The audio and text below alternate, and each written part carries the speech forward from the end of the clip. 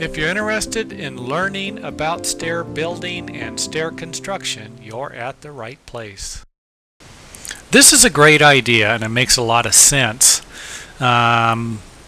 Someone might not be able to see that there's actually a step here. So by painting the front face or the riser of this concrete step yellow is an excellent idea. However, I would like to point something out here.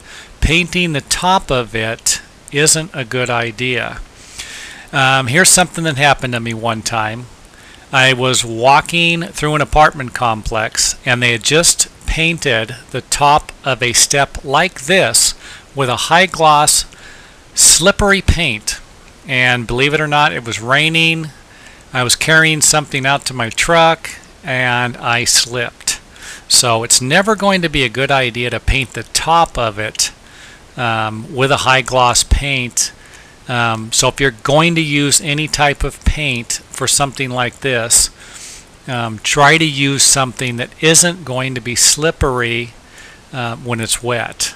So word to the wise, painting yellow and red here is an excellent way to prevent someone from tripping here, especially when you're not expecting there to be a step there. We hope you enjoyed the video, and if you're interested in learning more about home improvement, home repairs, remodeling, and even new home building, visit some of our other websites.